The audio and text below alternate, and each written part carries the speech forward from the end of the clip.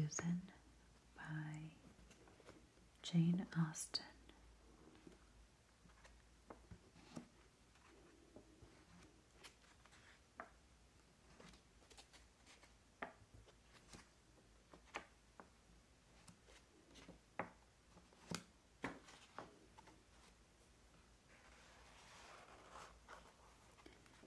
Letters 7, 8, and 9. So 7 is here. Right. Very excited. Letter 7. Lady Susan to Mrs. Johnson, Churchill.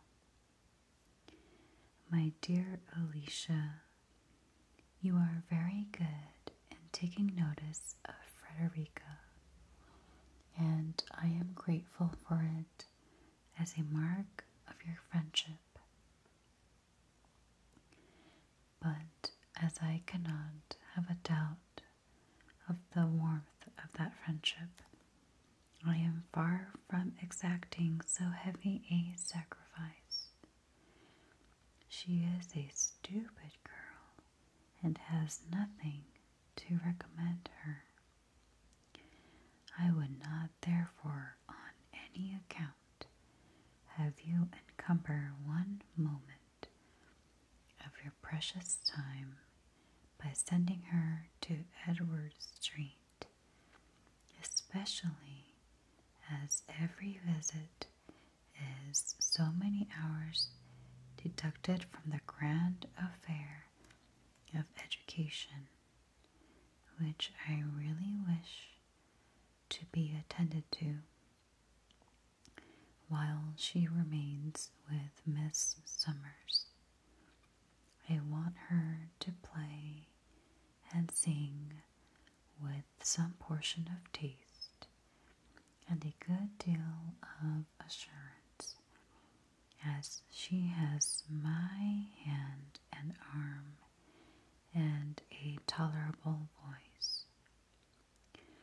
I was so much indulged in my infant years that I was never obliged to attend to anything, and consequently am without those accomplishments which are necessary to finish a pretty woman. Not that I am an advocate for the prevailing fashion of acquiring a perfect knowledge in all the languages, arts, and sciences. It is throwing time away to be mistress of French, Italian, German, music, singing, drawing, etc. will gain a woman some applause, but will not add one lover to her list. Grace and manner, after all, are of the greatest importance. I do not mean, therefore, that Frederica's acquirements should be more than superficial, and I flatter myself that she will not remain long enough at school to understand anything thoroughly. I hope to see her the wife of Sir James within a 12-month. You know on what I ground my hope, and it is certainly a good foundation, for school must be very humiliating to a girl of Frederica's age. And by the by, you had better not invite her any more on that account, as I wish her to find her situation as unpleasant as possible. I am sure of Sir James at any time and could make him renew his application by a line. I shall trouble you meanwhile to prevent his forming any other attachment. When he comes to town, ask him to your house occasionally and talk to him about Frederica, that he may not forget her.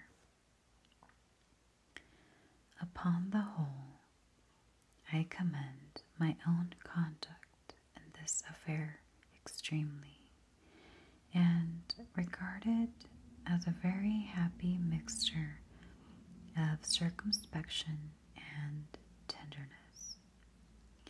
Some mothers would have insisted on their daughters accepting so great an offer on the first overture, but I could not answer it to myself to force Frederica into a marriage from which her heart revolted,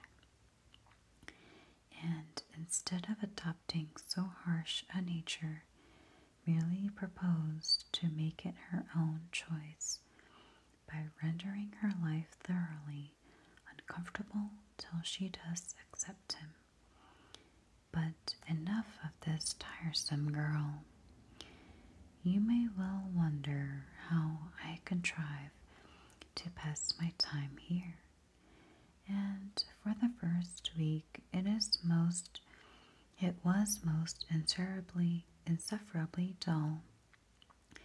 Now, however, we begin to mend.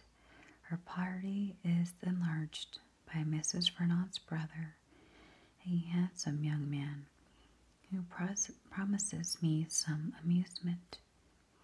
There is something about him that rather interests me, a sort of sauciness or familiarity, which I shall teach him to correct. He is lively and seems clever, and when I have inspired him with greater respect for me than his sisters, kind offices have implanted, he may be an agreeable flirt. There is exquisite pleasure in subduing an insolent spirit, in making a person predetermined to dislike acknowledge one's superiority.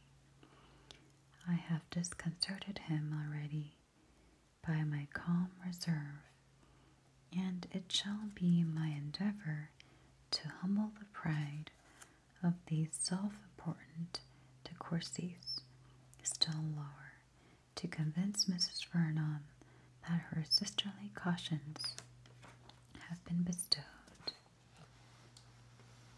in vain, and to persuade Reginald that she has scandalously belied me. This project will serve at least to amuse me and prevent my feelings so acutely this dreadful separation from you and all whom I love. Adieu, yours ever, S. Vernon. Letter 8.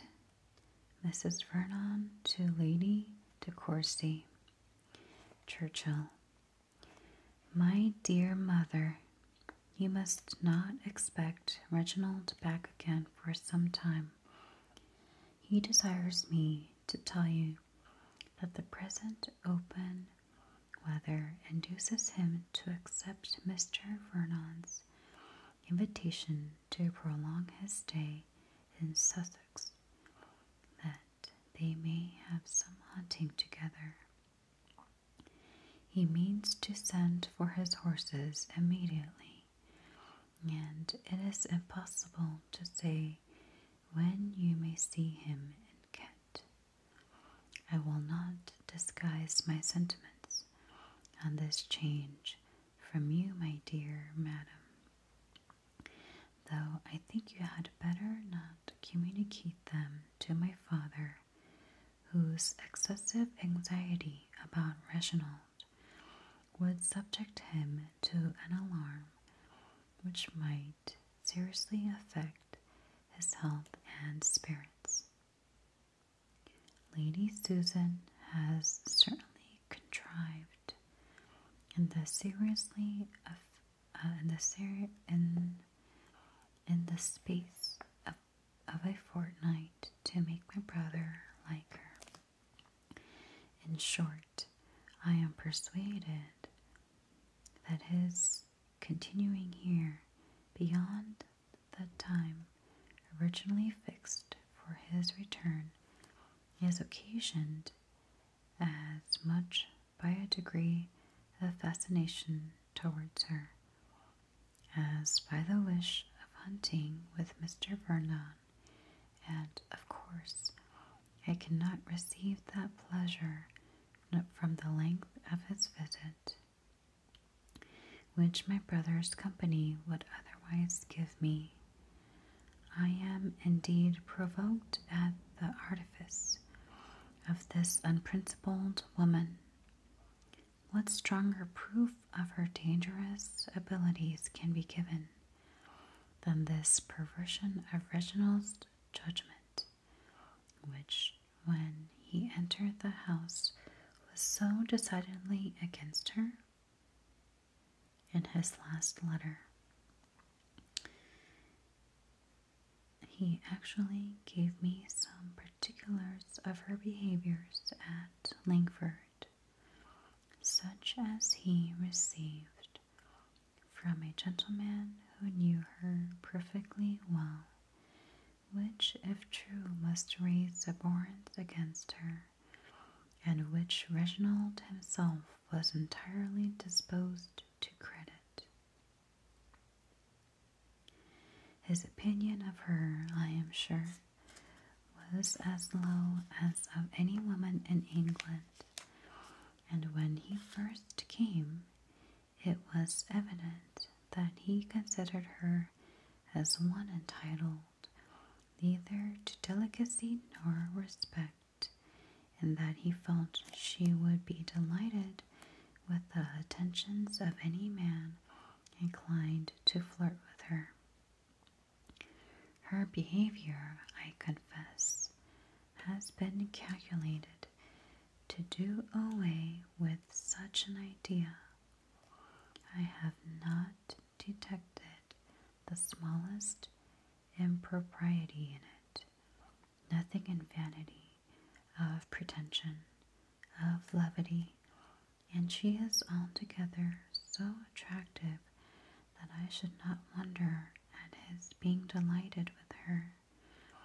Had he known nothing of her previous to this personal acquaintance, but against reason, against conviction, to be so well pleased with her as I am sure he is, does really astonish me.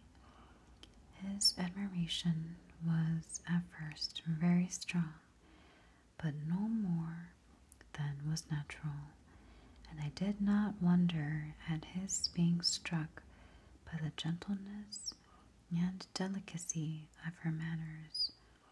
But when he has mentioned her of late, it has been in terms of more extraordinary praise, and yesterday he actually said that he could not be surprised at any effect produced on the heart of man by such loveliness and such abilities.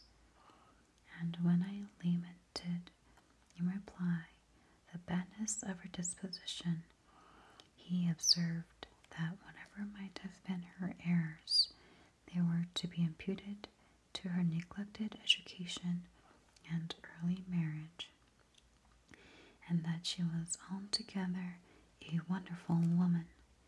This tendency to excuse her conduct, or to forget it in the warmth of admiration, vexes me, and if I did not know that Reginald is too much at home at Churchill to need an invitation for lengthening his visit, I should regret Mr. Vernon's giving him any. Lady Susan's intentions are, of course, those of absolute coquetry, or a desire of universal admiration. I cannot for a moment imagine that she has anything more serious in view, but it mortifies me to see a young man of Reginald's sense duped by her at all. I am, etc. Catherine Vernon. Okay, letter 9 is pretty short. Alright, letter 9. Mrs. Johnson to Lady Susan, Edward Street. My dear friend, I congratulate you on Mr. De Courcy's arrival and advise you by all means to marry him. His father's estate is, we know, considerable, and I believe certainly entailed. Sir Reginald is very infirm, and not likely to stand in your way long. I hear the young man well spoken of, and though no one can really deserve you, my dear Susan, Mr. De Courcy may be worth having. Mainwaring will storm, of course, but you may easily pacify him. Besides, the most scrupulous point of honor could not require you to wait for his emancipation. I have seen Sir James. He came to town for a few days last week and called several times in Edward Street. I talked to him about you and your daughter, and he is so far from having forgotten you that I am sure he would marry either of you with pleasure. I gave him hopes of Frederica's relenting, and told him a great deal of her improvements. I scolded him for making love to Maria Mainwaring. He protested that he had been only in joke, and we both laughed heartily at her disappointment, and, in short, were very agreeable. He is as silly as ever. Yours faithfully, Alicia.